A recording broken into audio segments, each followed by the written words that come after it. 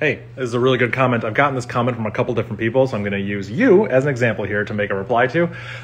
This is in response to a video where I think it's like a little short teasing my YouTube video where I make a web server, an HTTP server in pure bash.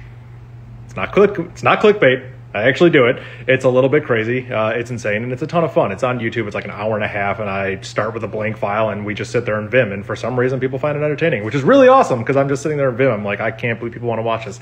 Anyways, a lot of people were surprised. They're like, I thought you would use /dev/TCP. Here's the thing. That file, dev TCP/host/port, that may or may not exist on your system. It depends on if your kernel supports it.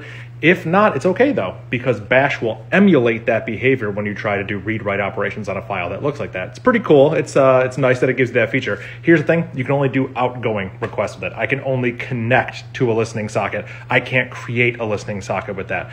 Because if you remember from C programming or something, if you want to make a socket, the way you have to ask your operating system to do it is you have to use the socket syscall, then you have to bind that socket to an actual address, and then you have to call listen on it, and then you get this handle where you can repeatedly call accept on it. So you have the FD for the listening socket, but then you also have the FD for every client that you accept. So you typically will do that in a loop or something. I'm not going to spoil the video, but long story short, you can't use, at least as of right now, today, /dev/TCP is for outgoing requests only, because you can't call listen on them. You can't bind them and do the classic listening socket stuff on it. So yeah,